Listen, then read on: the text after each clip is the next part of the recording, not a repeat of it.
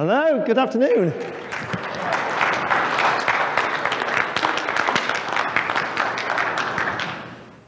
I would like to start by talking to you about the industry we work in, that we all work in. So, just going to let this Bluetooth connect to my laptop. Here we go. That's okay. So, I'd like to talk about the industry we work in, and just think about the different organisations and the different sort of companies that we interact with within our industry. So, first of all, there's regulators which play a big part in our industry. Be that in the US here, you have the FCC. In the UK, where I come from, we've got a company called Ofcom. And these regulators, they're important to our industry because they set what channels, what power levels we're allowed to transmit at. And they also set rules around things like DFS, which we have to abide by and play fair by the rules. So regulators play an important part in the industry we work in. We've then also got the IEEE, who make our beloved 802.11 standard. And an important organisation, they're defining the standards that the products that we use ultimately base their technology upon. We have the Wi-Fi Alliance, who certify products for interoperability. And we had a great talk, I thought, earlier today by the Wi-Fi Alliance. Did everybody enjoy that talk?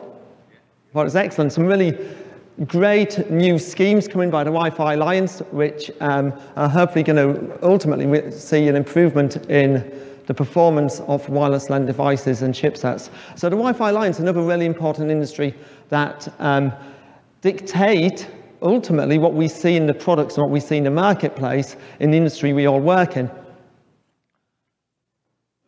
We have CW&P. Can we have a round of applause for CW&P?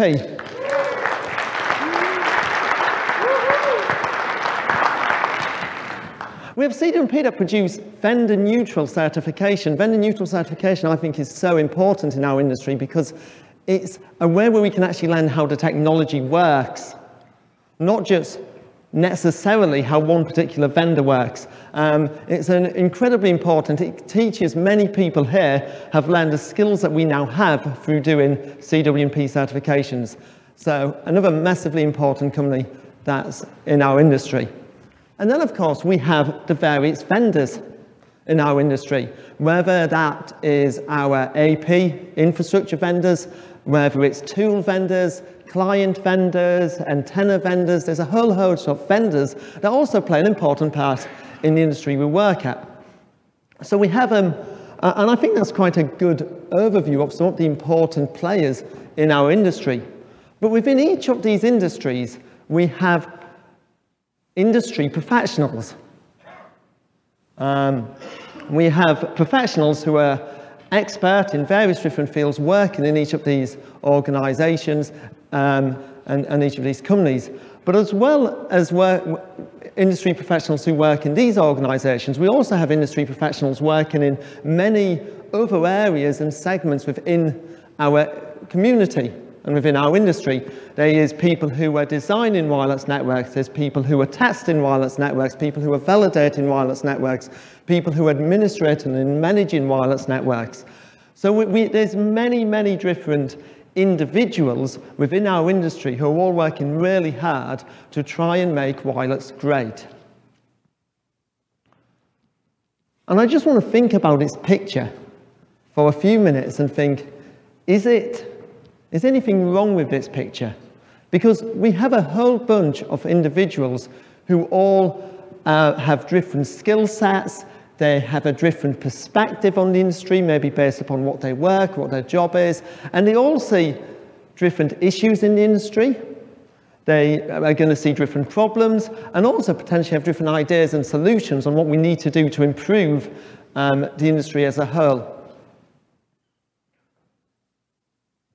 When we come to doing this. And I guess one of the things that I wonder about with this is that a problem that At the moment, it's a set of individuals that are dotted around different parts in our industry, and we all have different ideas, we all have different things we can contribute. And you might say to me, well, you say we're a set of individuals, but look at us now. We've all come together for a conference. You've got 200 plus people come together. We're all professionals working in the industry, and we can come together and we can share ideas. And that's right, and that's great. And to be honest with you, when I come to these conferences, one of the reasons I love coming is just meeting with and chatting with other wireless LAN professionals. It's a great privilege, it's a great joy. And a lot of the things that happen when we come to these conferences, we get together and we talk, and ideas flow. And we come up with really great ideas. We say, wouldn't it be great if we just had this in our industry, or if we could just do this? And I've been part of many, many conversations where we've come up with really great ideas. And then we get to the end of the week. We all have to leave, go home, go back to our rail jobs, and those ideas very often get forgotten about. They get left at the conference because we're all busy people, there's maybe no one to implement some of those ideas, and we end up in a situation where there's a lot of things that maybe could get done but don't get done because we're a set of individuals. Let me maybe give another example of the problem of being a set of individuals. I might, as an individual, think, you know, I've been thinking about DFS regulations, and to be honest, they're really dumb when you think about indoor Wi-Fi. Because let's think about indoor Wi-Fi for a minute. Is an indoor access point operating at 40 milliwatts going to interfere with a plane radar system? Or is it going to interfere with a military radar system? No, it is not. It's just not, is it? And yet we have to abide by these regulatory rules which cause havoc throughout the performance of our wireless networks. And I'm just thinking to myself, surely what we need is an exception by the FCC to say that actually if it's an indoor transmitter below a certain power level, can we just not abide by DFS regulations? I've got a great idea, yeah? So what I'm going to do is I'm just going to phone the FCC up and get that sorted. Just a second. Here we go. Oh, it's ringing. Oh, hi, yeah, Peter MacKenzie here. Yeah, Peter MacKenzie, the packet analysis guy. You know, packets never lie? The magic guy. Wi-Fi.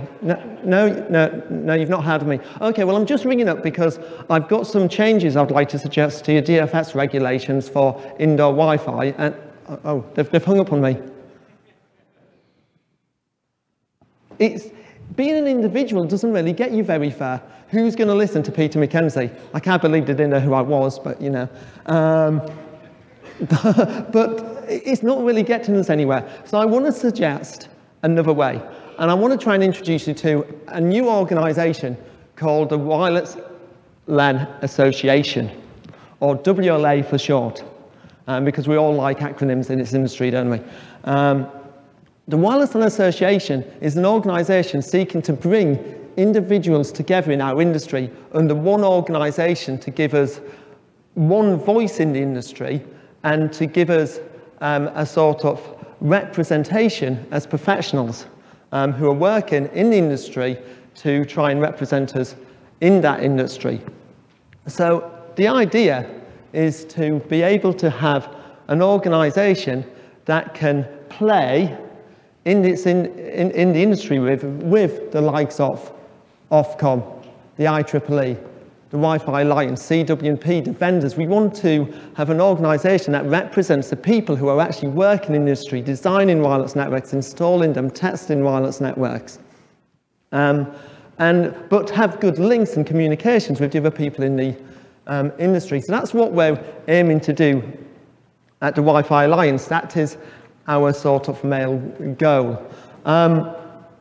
Now, where did we come from? Have we just popped up overnight? Some of you have hopefully heard of us. Some of you have been at conferences before when there's been quite a few conversations about, and you'll have had presentations from the Wireless LAN Advisory Board. Well, the Wireless LAN Advisory Board has become the Wireless LAN Association, so it's really just a bit of an involvement of that organisation. I've got a quick slide just showing who's currently on the executive committee. At the moment, everyone on the executive committee is a CW&E, and we think that's really important, that the people at the centre of trying to run an organisation for wireless LAN professionals, for industry professionals, are actually people who actually work in the industry, who are qualified in the industry, for a Wi-Fi people, which is why we've done that. So what are we doing as an organisation? There's several things we're doing. One of the things we're trying to do is build those industry relationships that I've just talked about. So we've been chatting to the Wi-Fi Alliance, we've talking to CWP, and we're trying to work out how can we build better relationships with those other organisations. Why do we want relationships? Well, we want to represent you guys in the industry. And having an organisation that can represent professionals working in the wireless LAN industry, I think has been needed for an awful long time. You look at nearly any other industry, you look at lawyers, you look at accountants, you look at architects, they all have professional bodies which their members are a part of, and those professional bodies accreditate their members to say that these people are accredited to work in the industry and are trusted professionals and individuals. And we want to do that to be able to sit there and say, hey, our members are people who follow industry best practices and can be accredited to, ultimately accredited to basically say that you are trusted individuals in the industry. I'm going to talk a little bit more about some of the things we're doing around that to do that, but we also want to build a community as well. And a community which helps people who are new to the industry to sort of get up to a level of expertise within the industry. One of the things we've done recently is we've had a series of technical webinars, free training to all our members on Wi-Fi technologies, and GT has been running those, and they've been incredibly successful and popular. We're also now running a technical webinar once a month, which is actually open to everyone, not just memberships, and you can all come along and see those. But if you're a member, you get a benefit that all of those are going to be catalogued, and you can come on the website, onto the membership page, and you're going to have a backlog of all the sort of training sessions and content that's recorded by the WLA. So we're there trying to provide training. We've got coming up some more really good webinars. We're going to have some more technical training. I'm going to run a small series on wireless analysis. So that's something to look forward to, which will be available to all members as well. So we've got some training that we're doing. We're also starting to create some local chapters. So another part of it is trying to connect people in geographically local areas together with other professionals in that area, so that you can share stories, you can share ideas, you've got people who you can potentially bring in. If you need another expert on a particular job, you know other people who are working locally. So we're going to start having local chapters in different areas, and at the moment we've got about 5 local chapters going. If you are a member of the WLA and your area doesn't have a local chapter, then volunteer to be your local chapter representative and set one up. We've got an event coming up soon, which is going to be one of our first local chapter events, which is a Dutch event. So we're quite looking forward to that. How many people have we got signed up, Mark? 48 people are going to turn up to a Dutch event, and that's going to be our first local chapter event. So very excited about that.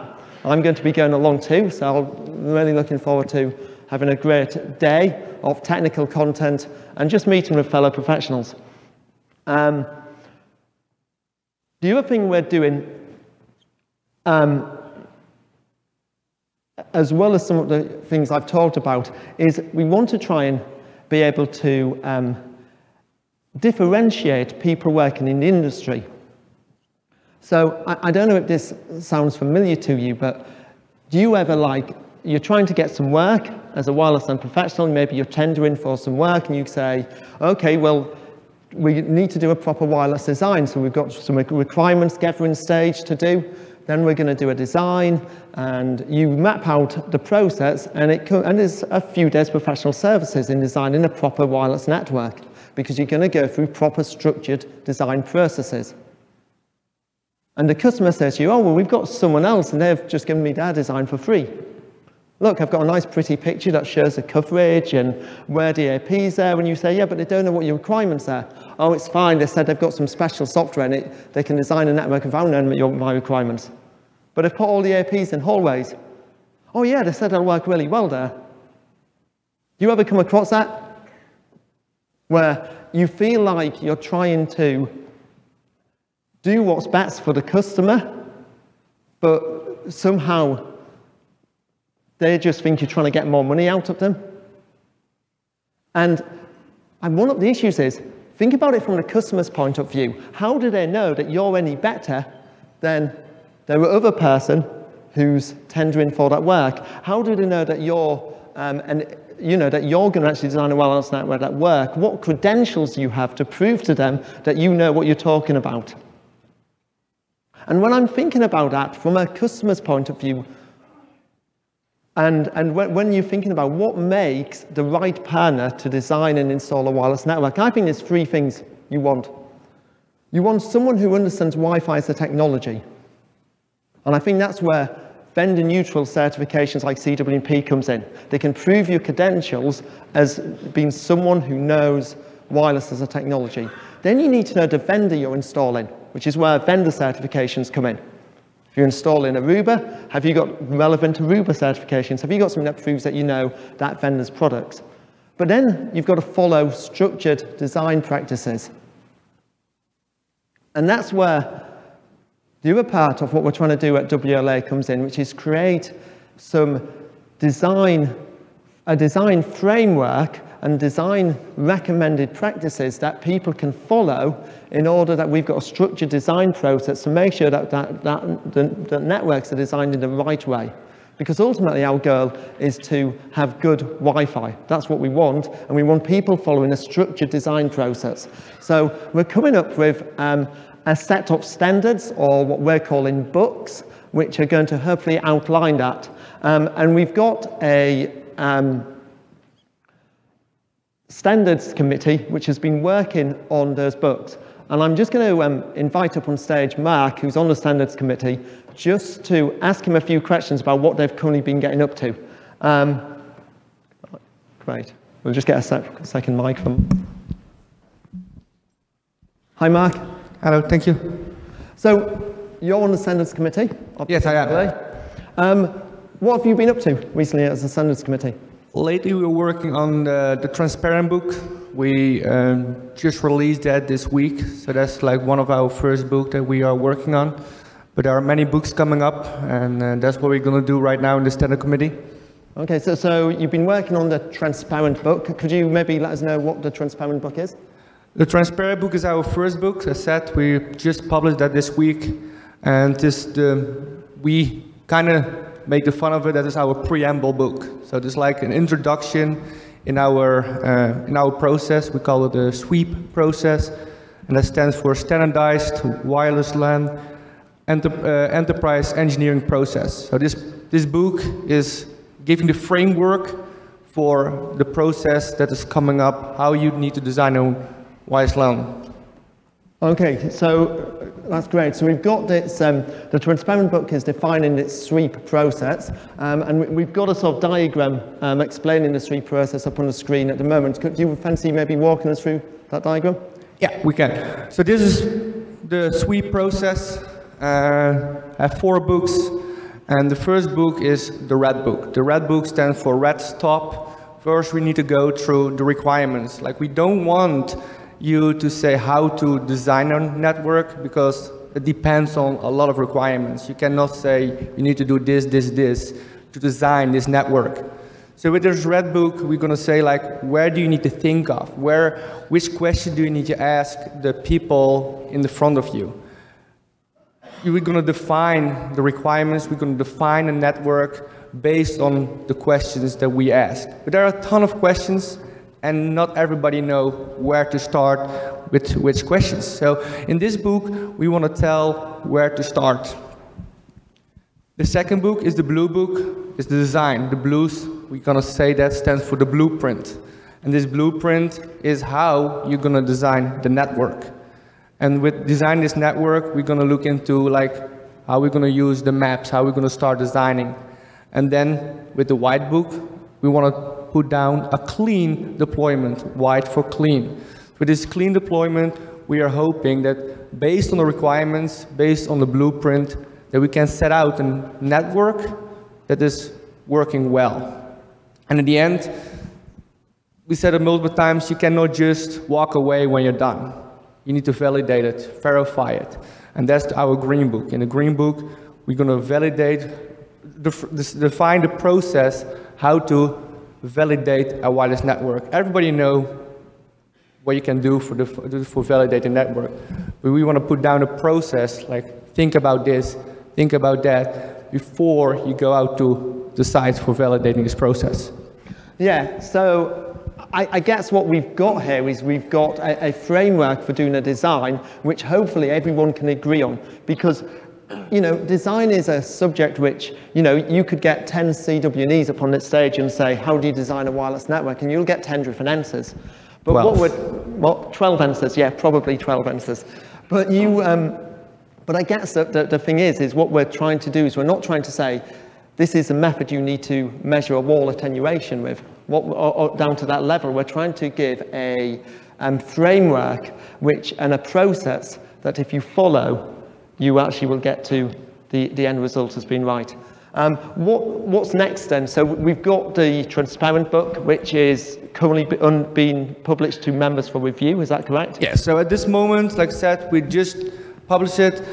We have around 100 members in the Wireless LAN Association at the moment, and all those members, we want like at least a 50% agreement on that they are standing behind this document.